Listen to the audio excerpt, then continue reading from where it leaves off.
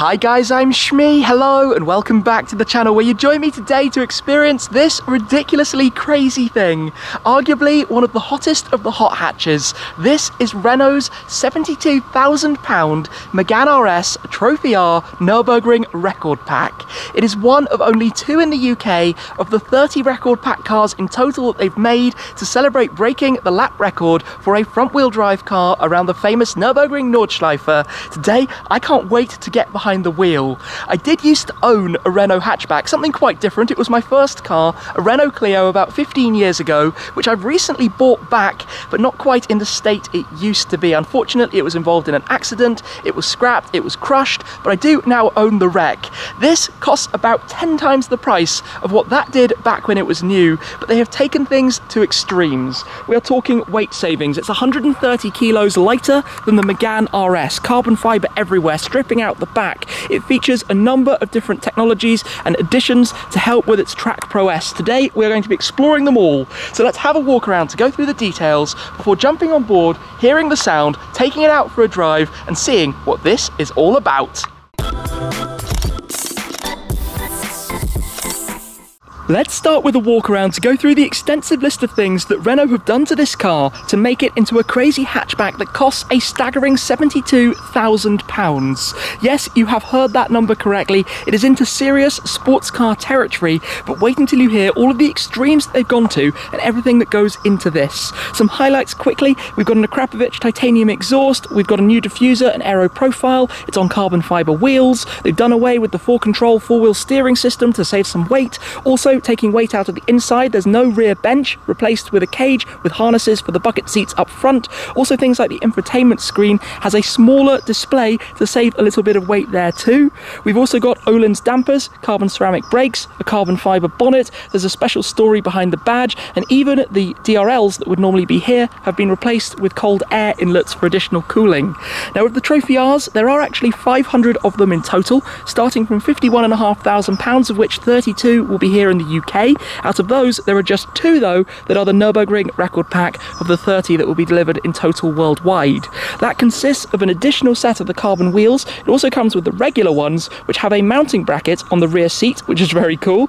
They also get the carbon ceramic brakes and these cold air inlets around the front too. But let's go through all of this then in a bit more detail. Starting up front, the carbon fibre bonnet saves 8 kilos versus its steel equivalent. We have a NACA duct here in the centre which accelerates airflow in for cooling of the engine. This car has the 1.8 litre turbocharged 4-cylinder making 300 horsepower, 400 newton meters of torque, hooked up to a 6-speed manual gearbox. It's manual only, power going through the front wheels, which means 0 to 62 miles an hour or 100 kilometers an hour is 5.4 seconds, and onto a top speed of 262 kilometers per hour, 163 miles per hour. So we're talking a very quick thing to begin with.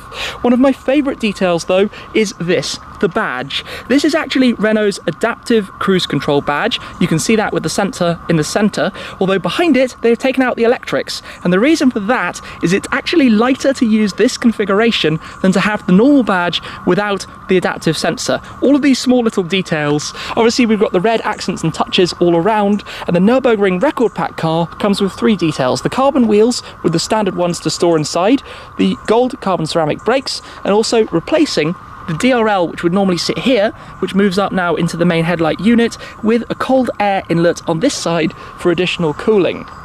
If we keep coming around though, you've got the Ohlins dampers, which have 10 different settings to adjust the ride. Some very aggressive camber, I believe, on this car too.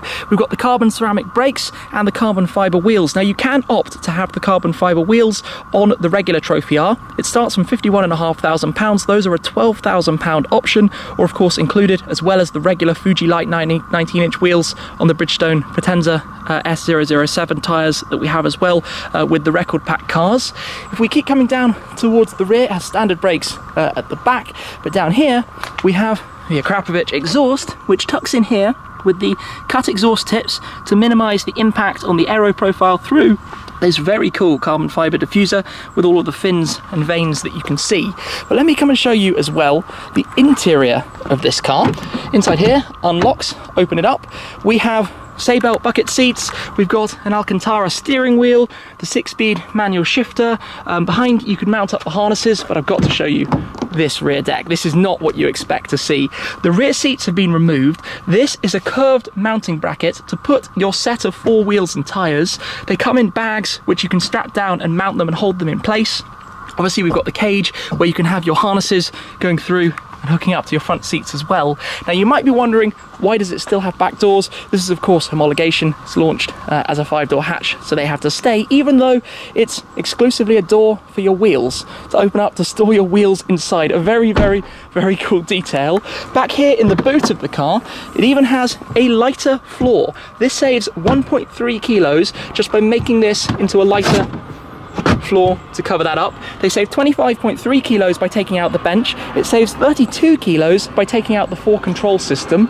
They save 250 grams, get this, by putting in a 7-inch central display instead of the normal 8.7 that it would have. So almost, well, out of the lower end Megane specification models. We've got a digital display inside as well.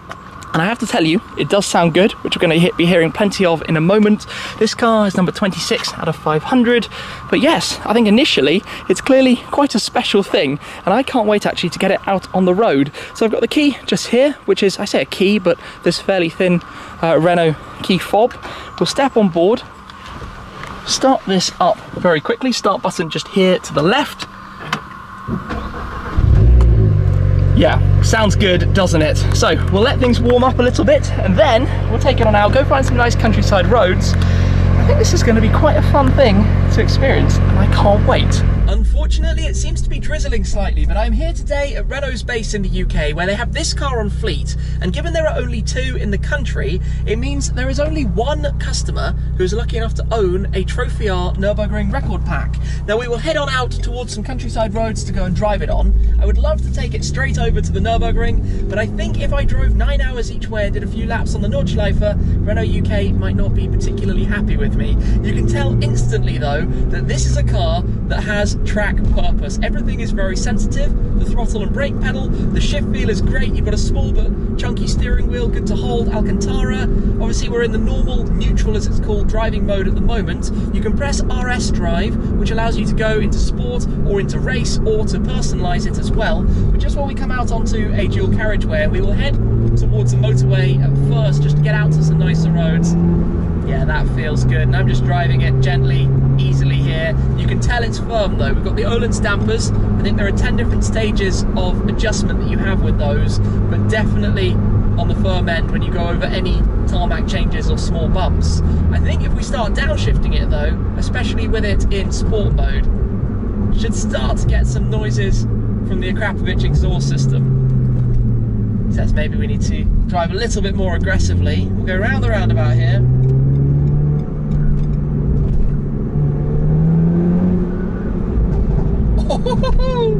And this is where the front end feels fantastic. Obviously a front wheel drive car. I spend a lot more time normally driving rear wheel drive high powered cars.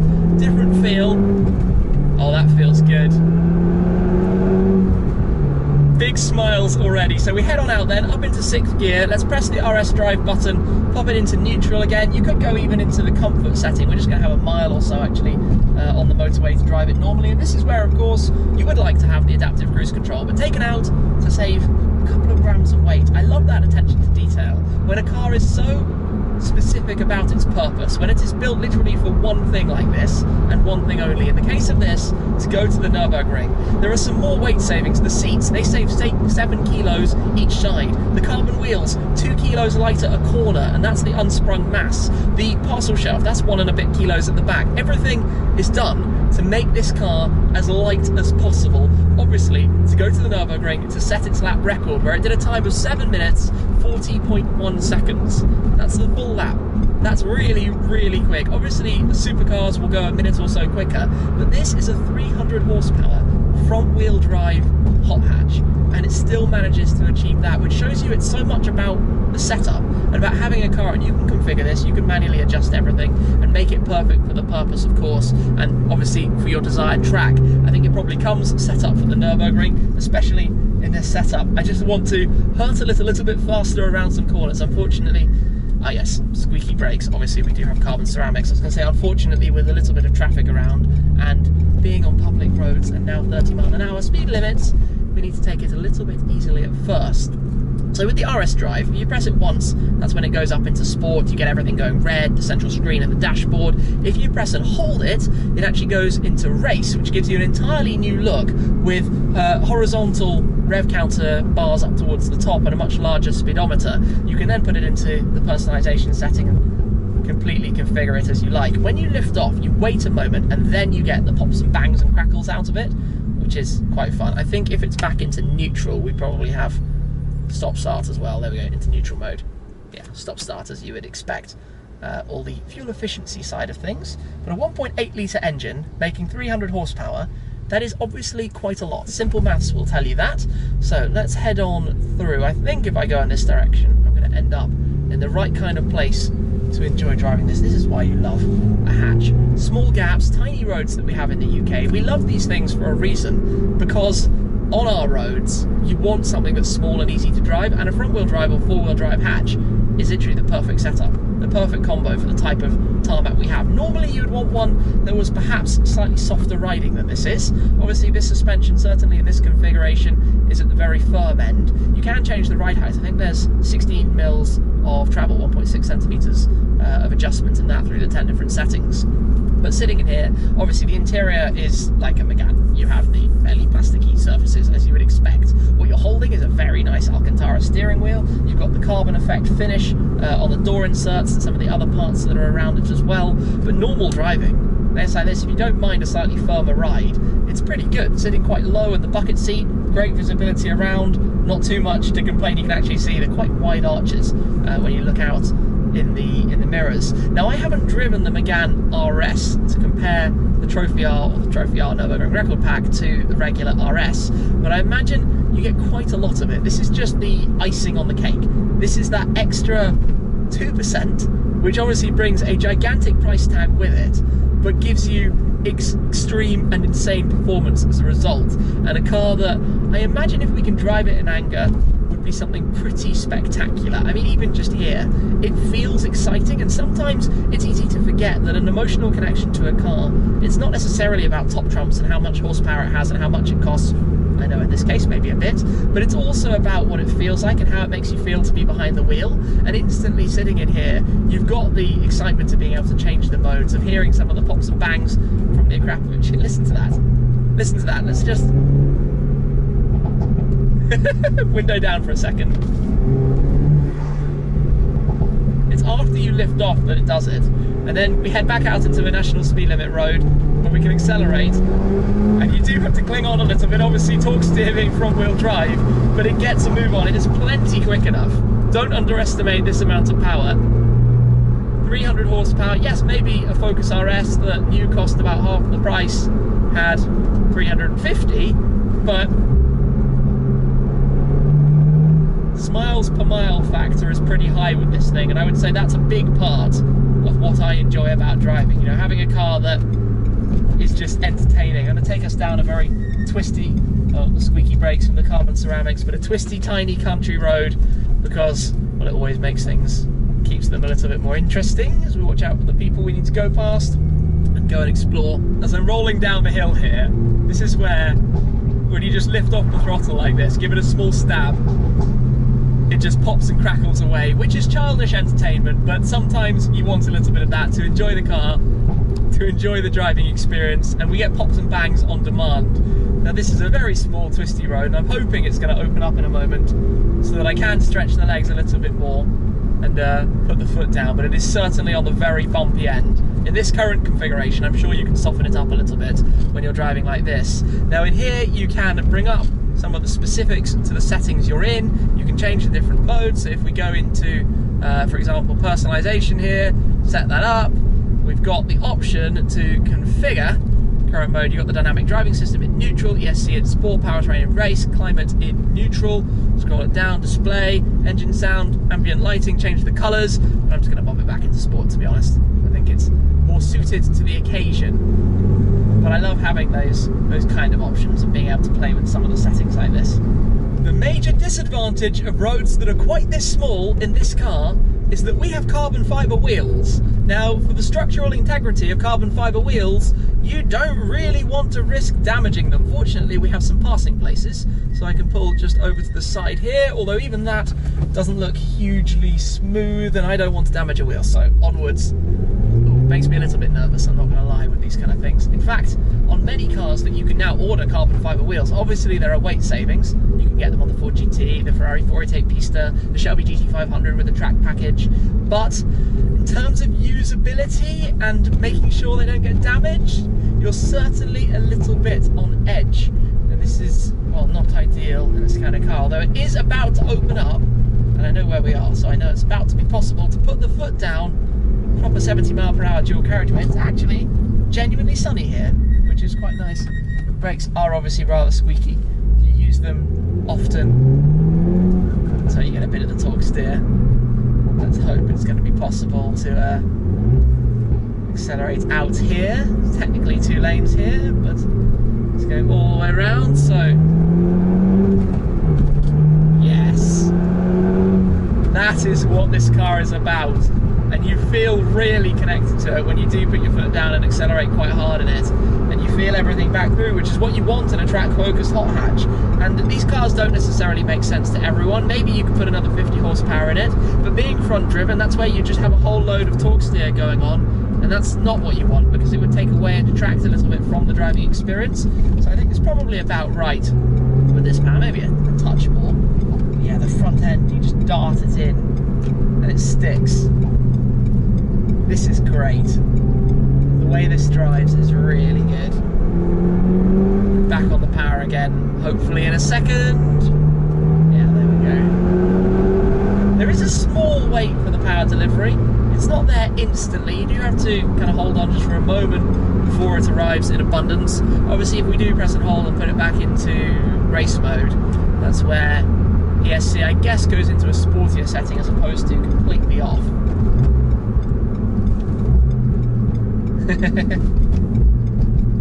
Sounds out of it. Maybe I can make it bang in the tunnel, that would be good. Just a little bit. We'll go all the way back round. But honestly, this is where, when you're leaning on the car, you have a lot of confidence in it. I wish I was on the Nurburgring right now after doing so many laps recently and becoming quite familiar with the place. I would love to be pushing this out there. It's very, very connected.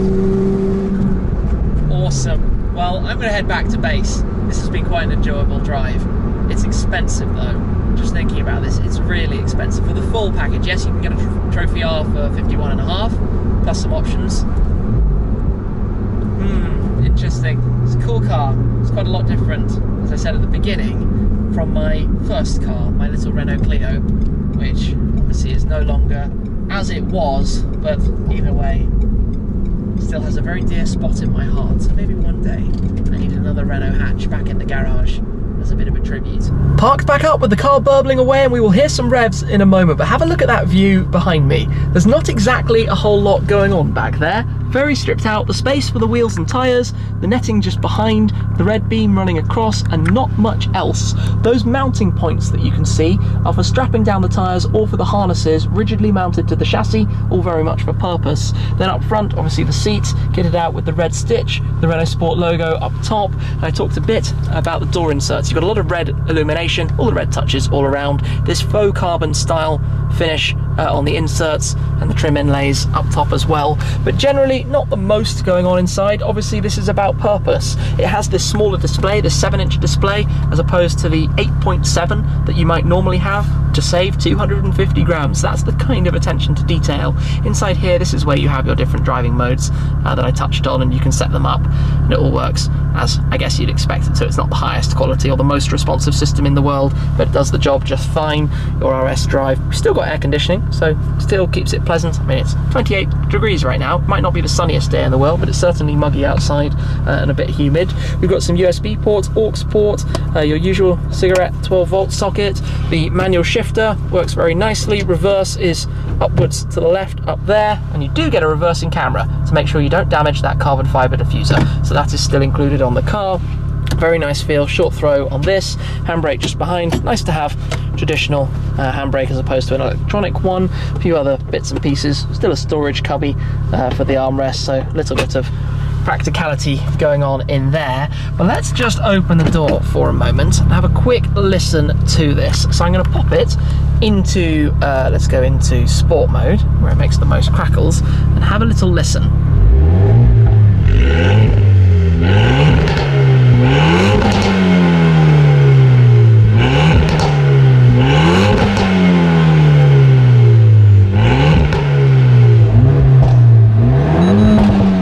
Notice that beep you get as well. Obviously, if you were driving, that would let you know it is time to shift. So I'll just quickly show you, if pressing and holding this, what the race mode looks like on the dashboard.